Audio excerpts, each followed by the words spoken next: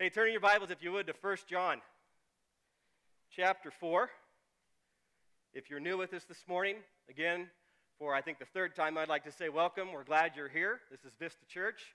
My name is Brandon. We've been here a total of 3 weeks now, and still getting everything worked out, getting these lights figured out. We're going to get them mounted and stuff. So give us some time. Be gracious with us in terms of figuring out this facility and all the things that we need to do, and I hope the parking lot is working out for you. And if not, like I said, it's a great opportunity to burn a couple thousand calories working your way up to the auditorium, right? Yeah. And we teach through the Word here at Vista, so if you are new with us this morning, we teach through the Bible verse by verse, and I am right now teaching through, as you can tell, through the book of 1 John, and some good stuff in here. So let's start by reading. If you got Bibles, 1 John chapter 4, verse 1. Dear friends, don't believe every spirit, John writes, but test the spirits to see whether they are from God, because many false prophets have gone out into the world. And this is how we recognize the Spirit of God.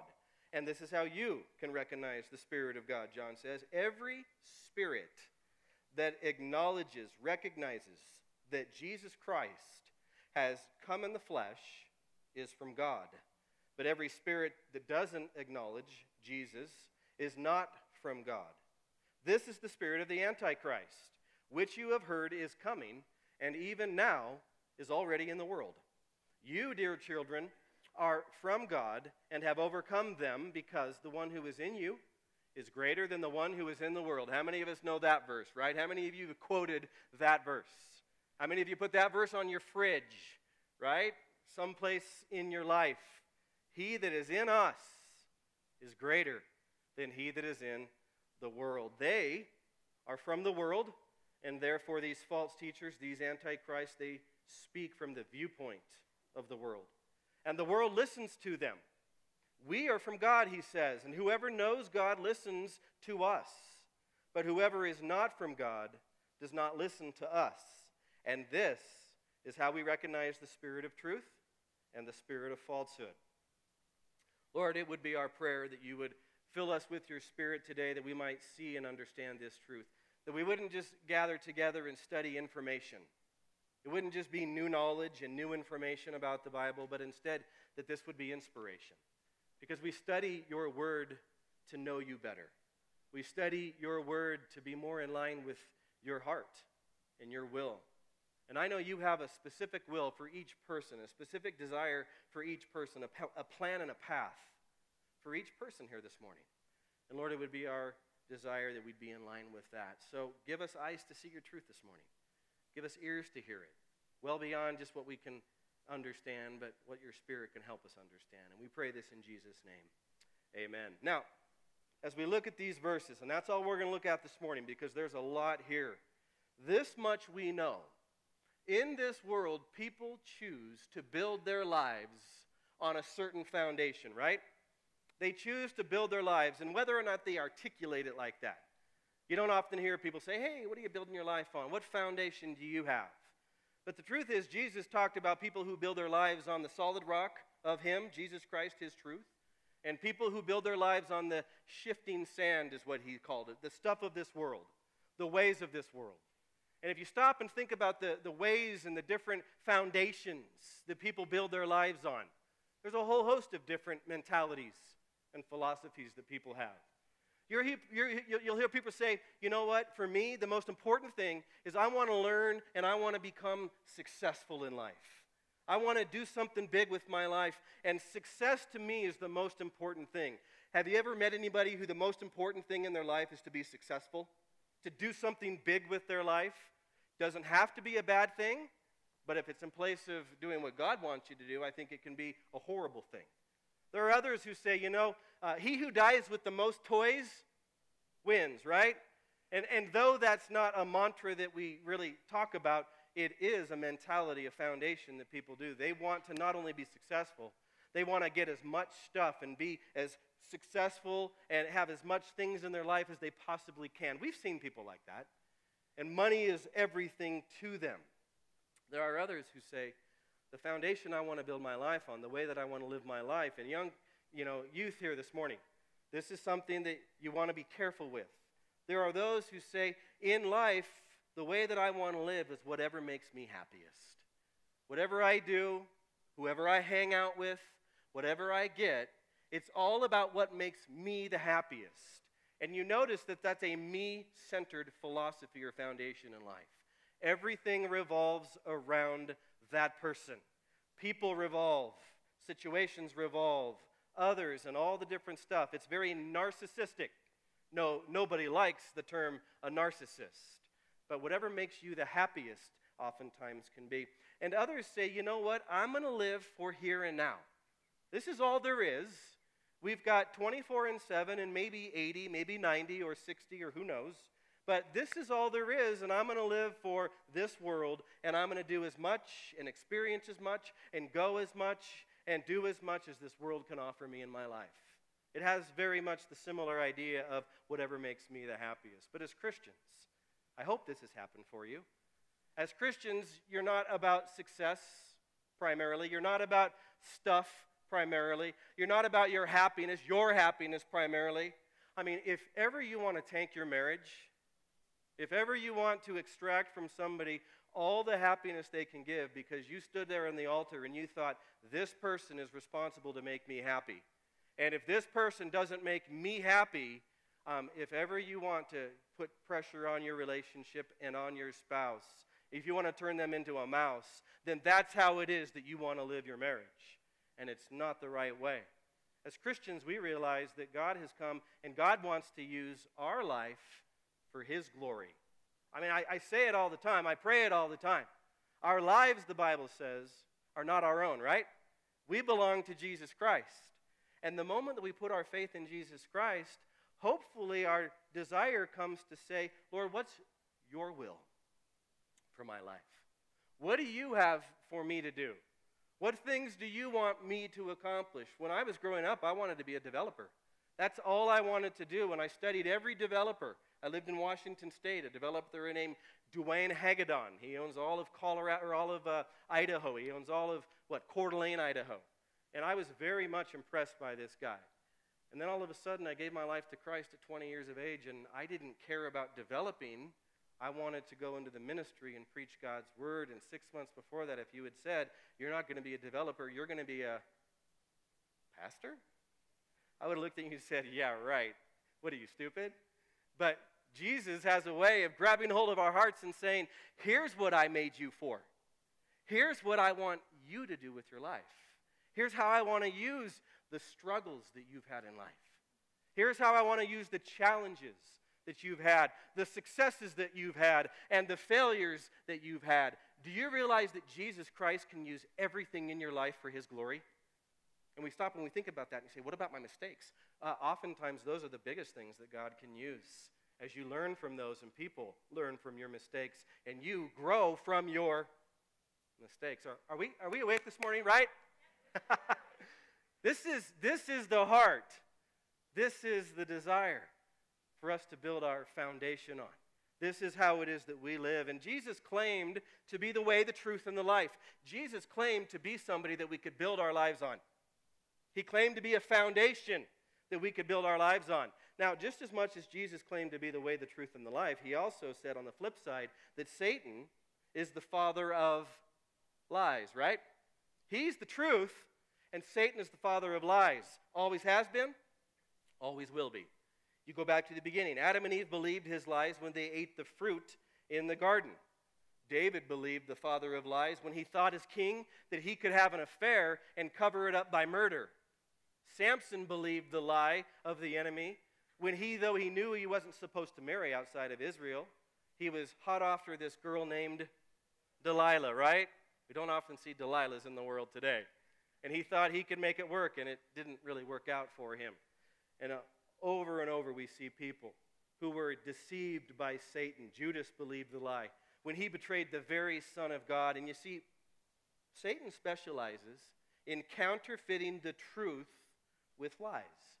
And that's really, as we read 1 John chapter 4, 1 to 6, that's really what John the Apostle, through the inspiration of the Holy Spirit, wants us to understand. That Satan is still counterfeiting God's truth, and the truth that we can build our lives on. He's counterfeiting that with the lies that he so often promulgates and proliferates in life. Now, I know I don't have to tell any one of us how many fakes and phonies there are in this world, because this world thrives on fakes and phonies.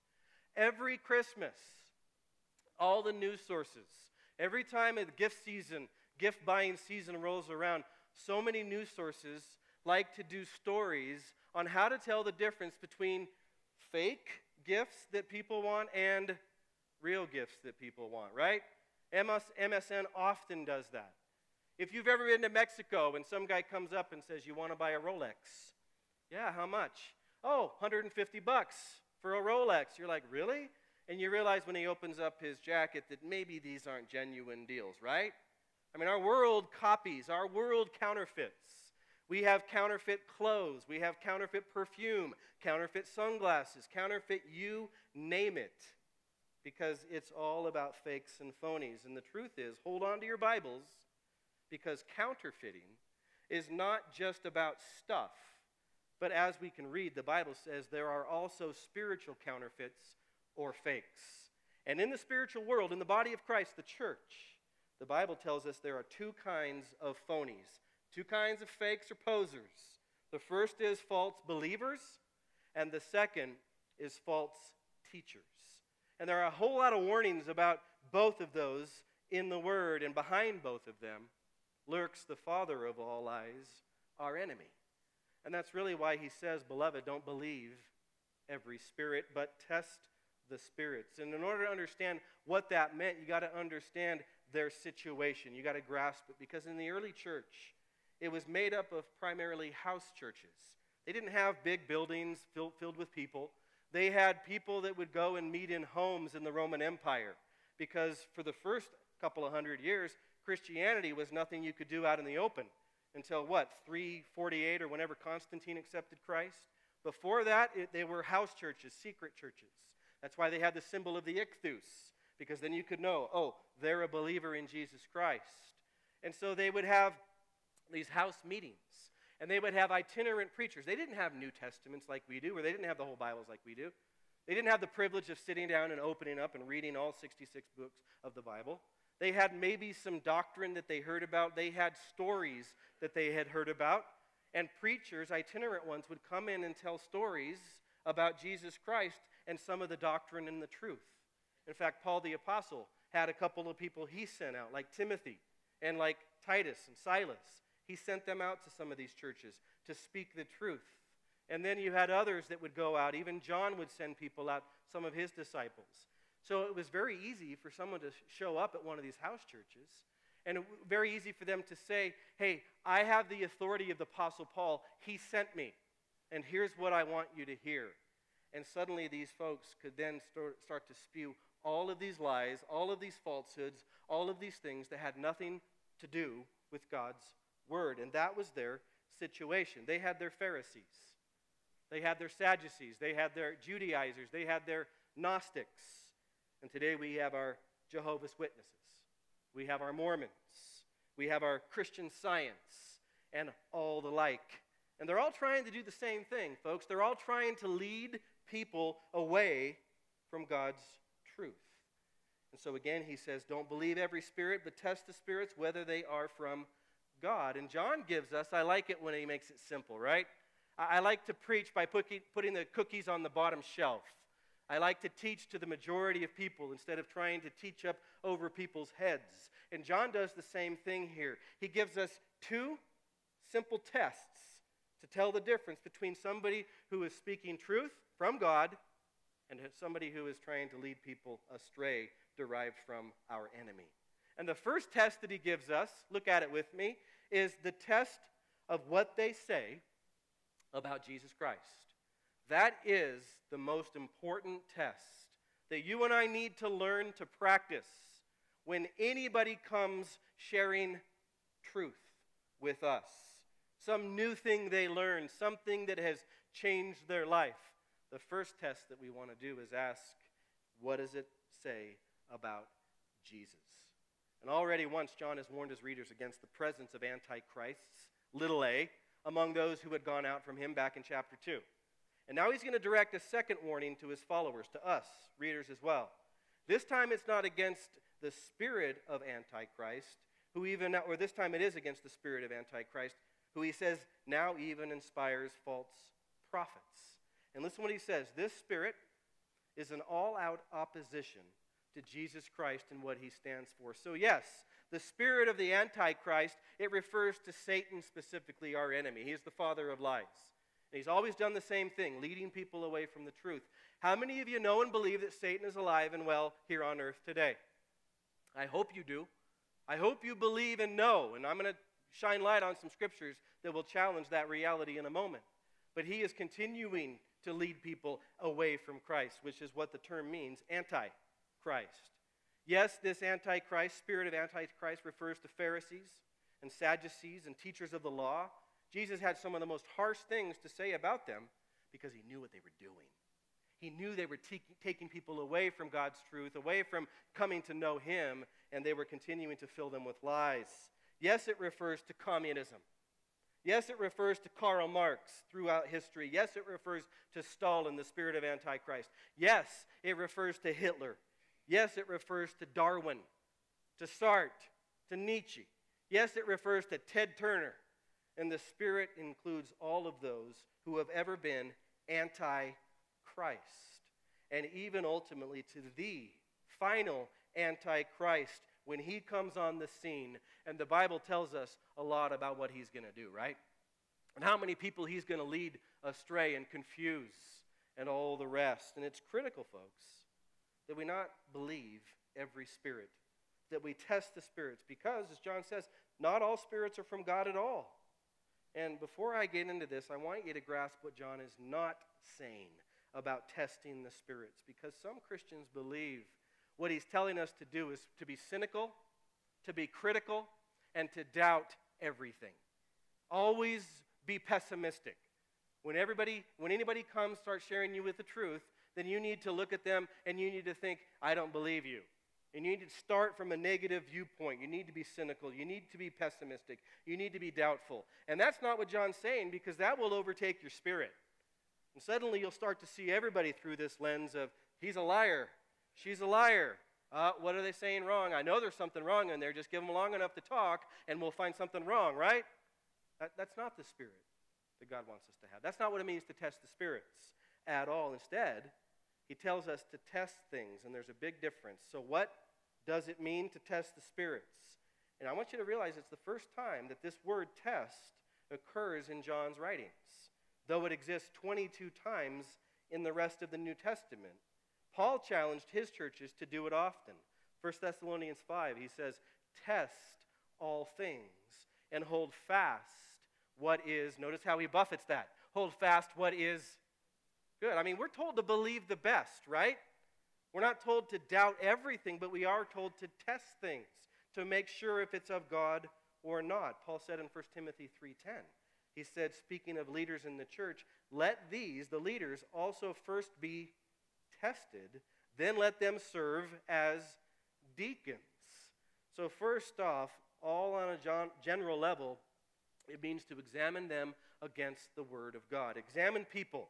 And frankly, I believe it should be our MO no matter who we're listening to. If you're listening to me, don't take what I say carte blanche.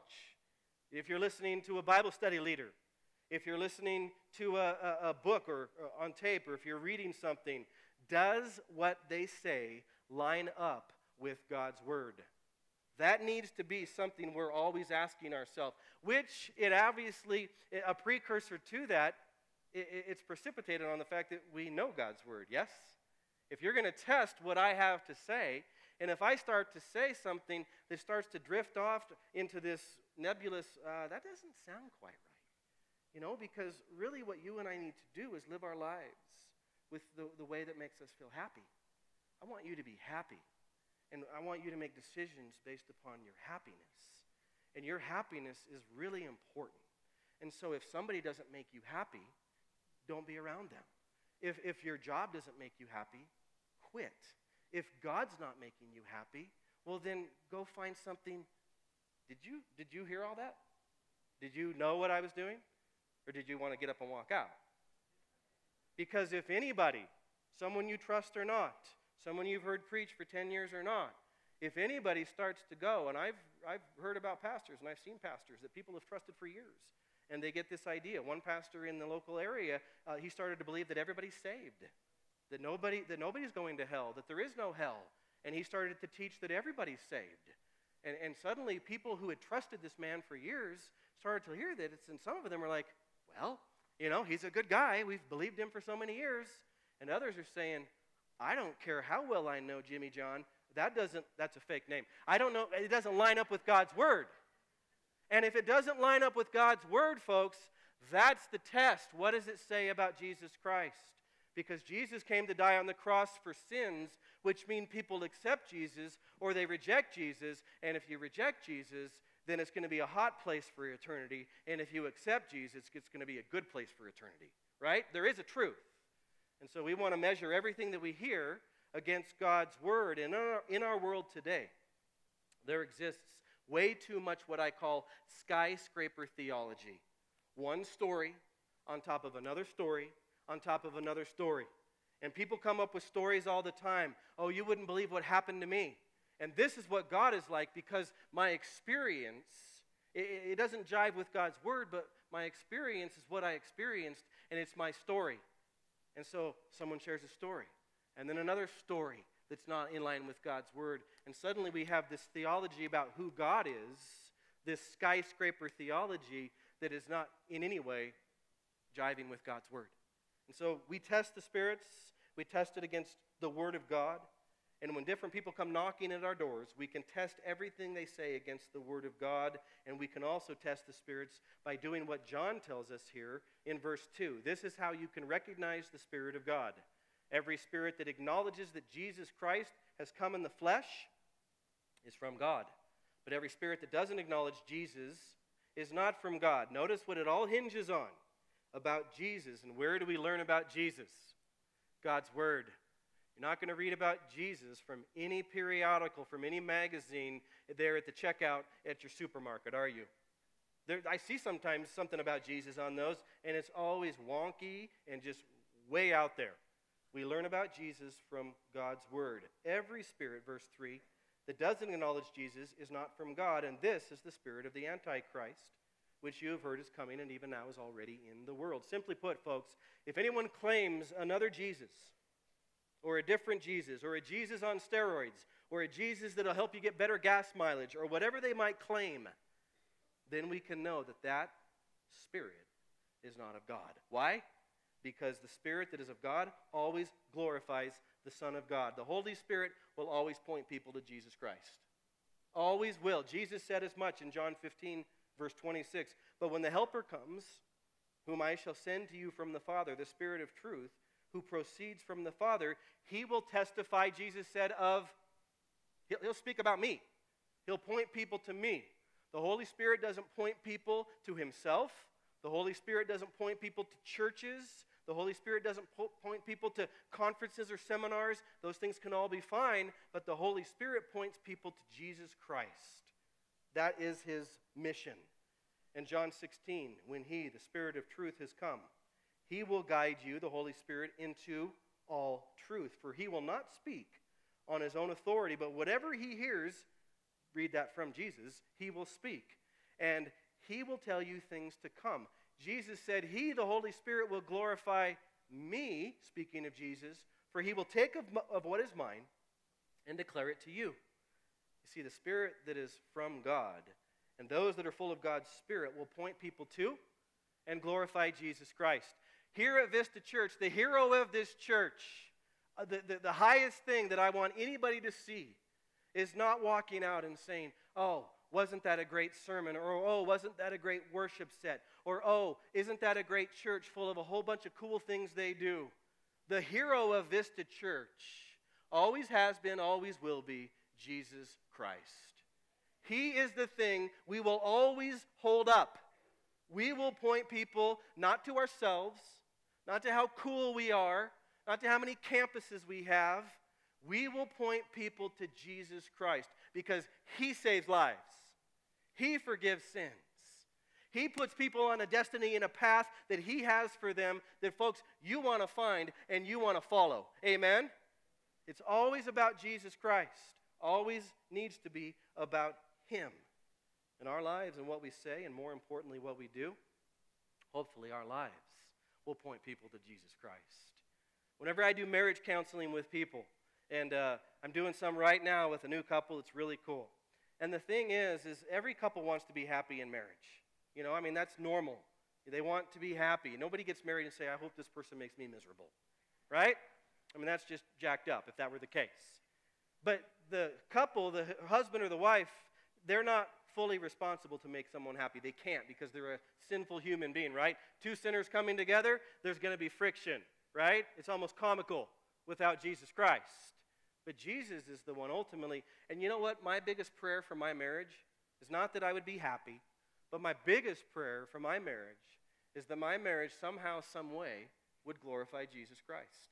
Would point people somehow, some way, by the way that Karen and I interact, by the way that we forgive each other, and we've had to forgive each other a lot over the years, by the way that we serve each other, by the way that I cherish my wife. And trust me, we don't get all this perfect, but that's my heart's desire. My prayer is that people would see Jesus Christ in our marriage, and Jesus would be glorified. Anybody else have that desire this morning?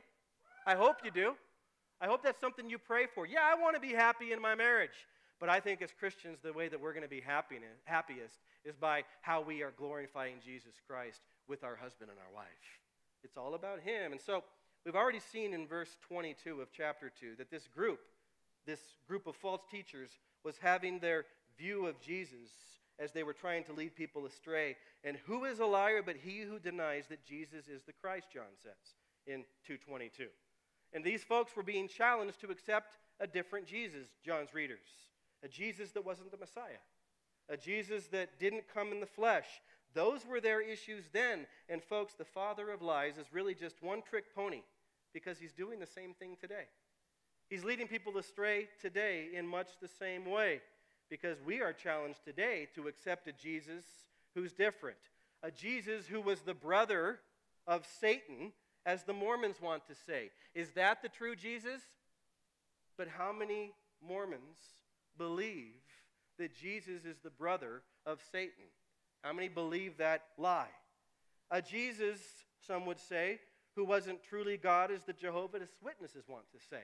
Now, trust me, I'm not trying to lambaste any group of people, but I am trying to point out falsehood. I have no problem standing and saying, if someone says Jesus was not the Messiah, like the Jehovah's Witnesses say, that's a lie straight from the enemy. You got to realize that. We have to be able to see that. Others would say Jesus was a good teacher and a good leader, but not the Son of God. Others would say Jesus, He's going to make you wealthy. He's going to make you healthy and prosperous, rich and powerful in this world. And those are what the prosperity teachers want to say. Is that what Jesus taught? Why do we want to try and formulate a different Jesus? Jesus didn't teach that He would make you healthy, wealthy, and wise. Jesus said of Himself, I have no place to lay my head. He was okay with that. I'm glad we have a home. How about you, right? The reality is, folks, people would even say Jesus is not just the only way to heaven. He's one of many ways to heaven, as so many different religions say. And here's what's doctrinally true about Jesus. That the man Jesus of Nazareth is indeed the divine Word of God, as He claimed to be, and as John writes in his gospel. That Jesus Christ, secondly, was and is fully God as well as fully human. You can read these on our statements of faith on our website. And that thirdly, Jesus, hear this one please, is the sole source of eternal life, since He alone reveals the Father to us, and Jesus Christ alone atones for our sins. So if a prophet or a teacher or a pastor or an author proclaims to you any other Jesus, don't listen to him. Now, what if I didn't know about all that when I accepted Jesus? How many of you knew the totality of who Jesus Christ is before you put your faith in Him? The answer would be none of us. How many of us knows the totality of who Jesus Christ is, no matter how long we walked with Jesus? I'm pretty certain the answer should be none of us, right? We're all still learning about who Jesus Christ is as we study His Word. We're still discovering new truth about him as we go through trials and watch him come alongside of us and all the things that he does. And that's why John says in verse 4, "You, dear children, are from God and have overcome them, because the one who is in you is greater than he who is in the world." And so if someone cries out at a point in their life to accept Jesus Christ and they say, "Jesus saves me. I believe you're real. I need you in my life." But like I said, they can't articulate every truth about Jesus. Does it mean that they aren't saved? I personally don't think so. I think now they begin a relationship with Jesus where they begin to discover who he is. Now they begin to have a hunger for God's word. How many of you, when you put your faith in Jesus Christ, began to have a hunger for God's word? Began to want to study it and read about it and come to church where we say, "Open your Bibles," because that's where we discover. And those are things that happen in us. But it doesn't mean that we know everything about the truth, because John is talking to believers about those who want to lead us astray, about the enemy who wants to lead us astray. Teachers and prophets and pastors and leaders, they better be teaching the Word of God, and they better be teaching the true Jesus Christ, or they better get ready to be sized for a nice big millstone to be hung around their neck, and I hope they're good swimmers, right? Because that's what Jesus said. We're going to be judged based upon what we teach and what we teach people about God and where we teach them to go in their relationship with the Lord. And you know, when it comes to the believers that John is writing to, he reminds them of the truth. He reminds them that God is with us, that we are from God, of God, he says, part of his family. He says that we've overcome these false prophets. He said this, "The Spirit of Almighty God in you is greater than the spirit of Satan who is in the world." He, Jesus, in us is mightier, he's louder, he's stronger, he's weightier. And he says he who is in the world is a created being, and the one that is in us is the creator of all of the universe. He is God Almighty. How many of you say amen to that this morning? God in us. We're not God. We don't fan the flame of God. We're not little g's God. We're not trying to bring out our godness. It's God in us. And that is the truth. And here's the second test as I close. The world will love false teachers. They will love them. 1 John 4, verse 5, they are from the world, and therefore speak from the viewpoint of the world. And the world listens to them. We're from God. And whoever knows God listens to us, but whoever is not from God doesn't listen to us. And this is how we recognize the spirit of truth and the spirit of falsehood. False teachers have just enough Jesus to make people listen, but behind the facade, they're really all about the world. They have just enough Jesus, just enough truth to make people at least, "Oh, what's that about? That sounds kind of right." But it's not, when you start to look into it, it's not all of God's truth. And the reality, John says, is these false teachers will be a massive hit with the world. And John frequently refers to the world 24 times in his letter. And in some cases, he sees the world as a place of benign unbelief. Because remember, God loves this world, right? He knows this world is filled with unbelief, and so he sent his son into this world to show people the truth that they might believe in him. And they're just not there yet. There's a whole lot of people out there in this world who aren't horrible people. In fact, God loves these people. They just don't know the truth yet. Are you glad that somebody took a chance on you and shared the truth with you? Looked at Brandon and said, "Well, he's a messed up dude, but he just doesn't know the truth yet. And I'm going to keep sharing Jesus with this guy."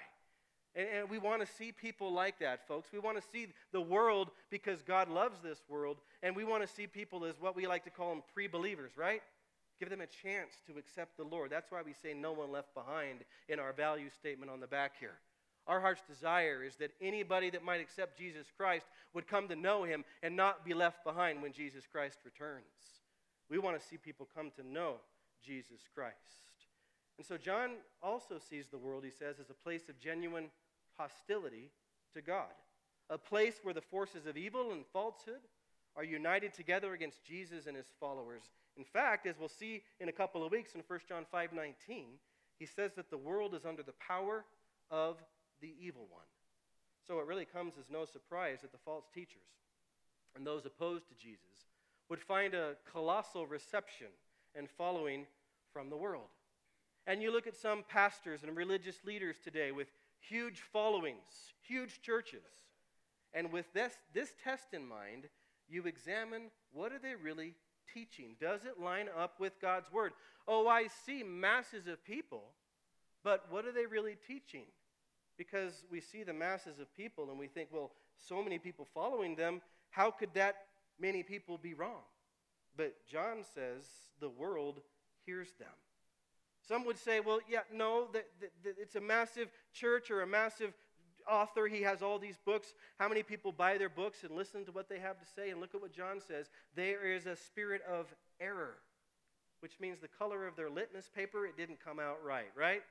It didn't measure up. And that's why Paul said in 2 Timothy 4, for the time will come, hear this, folks, in the last days, the time will come when men and women, people, will not put up with truth, sound doctrine. Instead, to suit their own desires, what makes me happiest, they will gather around them a great number of what? Teachers, to say what their itching ears want to hear. Just tell me what I want to hear. They will turn their ears away from the truth and turn aside to what he calls myths or stories.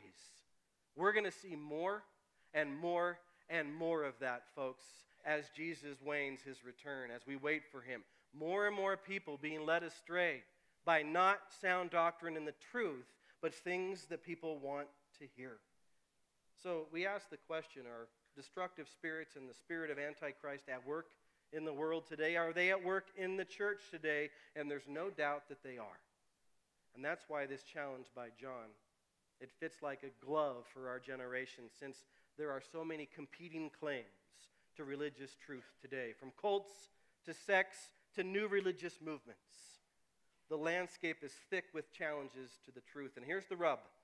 Our society prizes religious tolerance and pluralism to such a degree that many have begun to believe that if we really test the spirits, it betrays a narrowness of vision that's overly critical and even judgmental. And folks, I'm not promoting that we be judgmental and critical of people, of people's hearts necessarily. We don't need to look down our noses at them and click our tongues, but here's what we must do.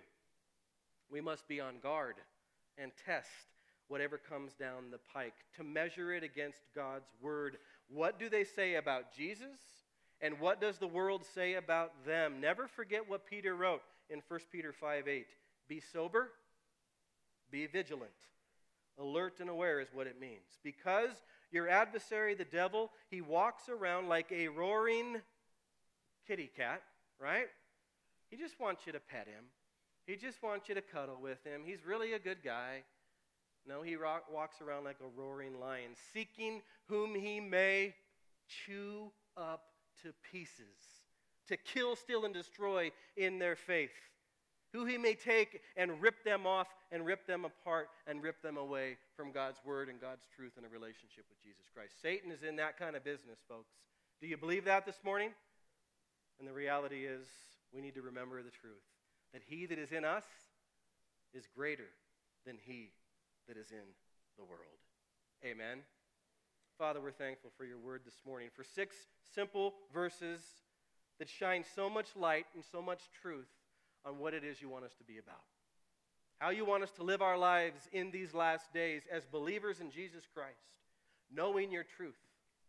Believers who are building our relationship with you, able to discern and critically think through people who are trying to lead us astray from your truth and from your will and plan for our lives. And so we continue to study your word. We continue to gather together in your name to learn more about you. And Lord, we continue to come into this place to worship you, to glorify you, and to submit our lives to you. And it's in the name of Jesus Christ that we pray these things. And everybody said, amen.